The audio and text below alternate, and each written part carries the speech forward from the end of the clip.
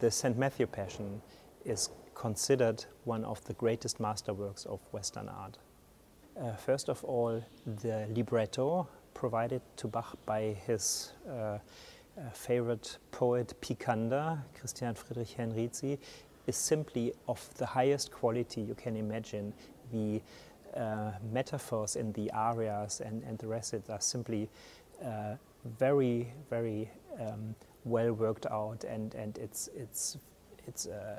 I mean, Picander apparently he knew he was working for Bach, and he tried to come up with a language that was suited for the occasion, but also full of new ideas, of new images that one hadn't read before.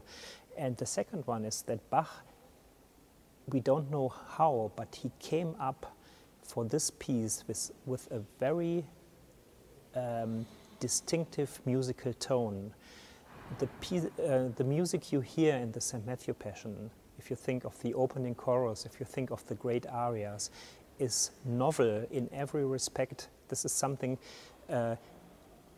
he hadn't tried out in his cantatas before that. It's somehow a new tone of it's colorful, it's expressive to a degree that even Bach hadn't achieved before. So it's really the attempt to make this piece the climax of the entire church year.